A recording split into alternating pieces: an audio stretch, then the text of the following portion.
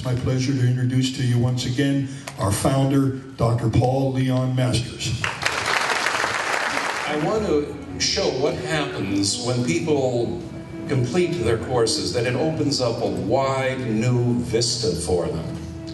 On the back, this is Sherry's bio. The title of the book, incidentally, is Healing Heartaches, which is an awfully good title. Sherry Showalter, PhD. Where from? From here. A National Heart of Hospice recipient for psychosocial spiritual caregiving, has long been an advocate for patients and families coping with loss, dying, and bereavement.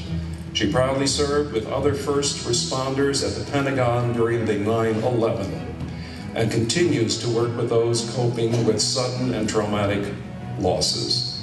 She is an author, speaker, and psychotherapist living in Florida, enjoying magnificent sunsets on the Gulf of Mexico.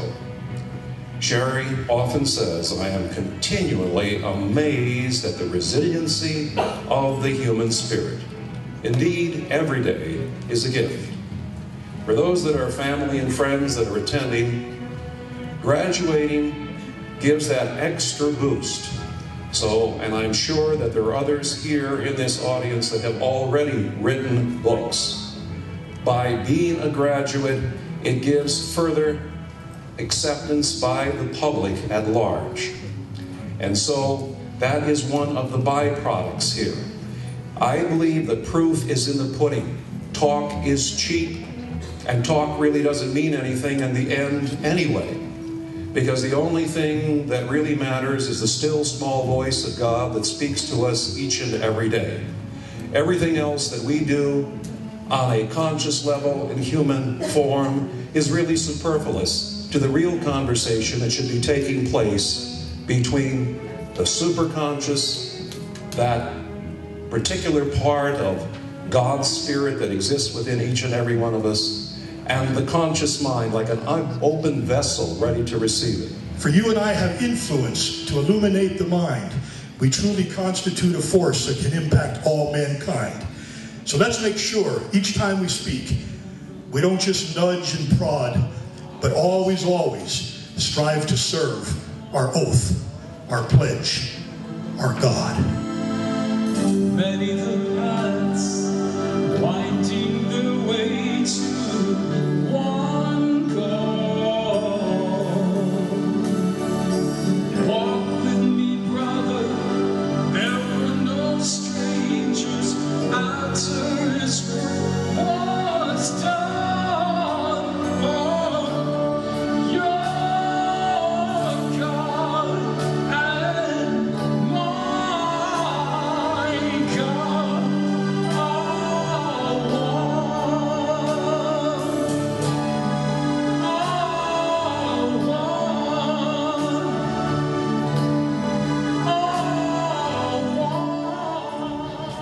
The whole of everything that I have done, I have not done. It has been done through me.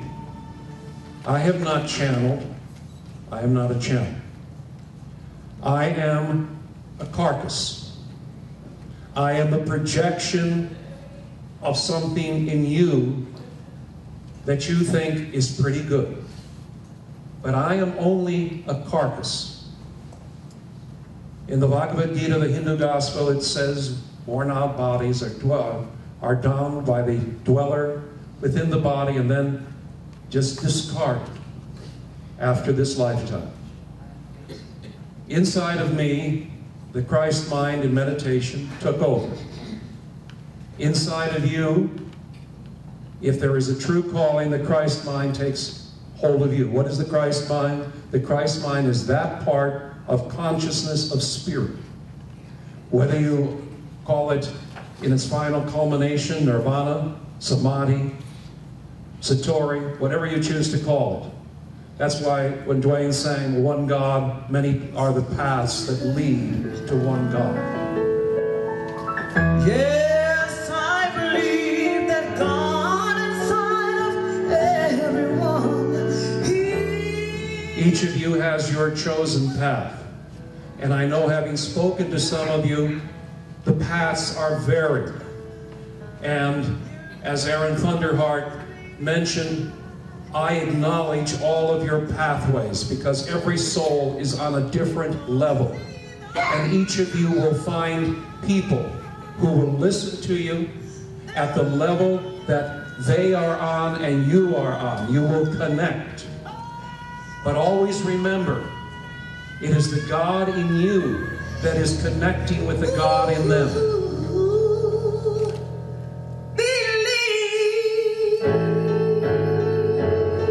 As Jesus said, why call me good?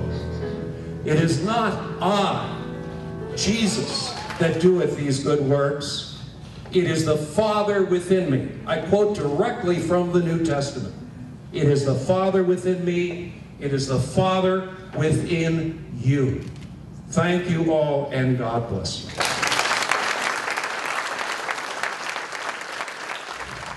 Raised me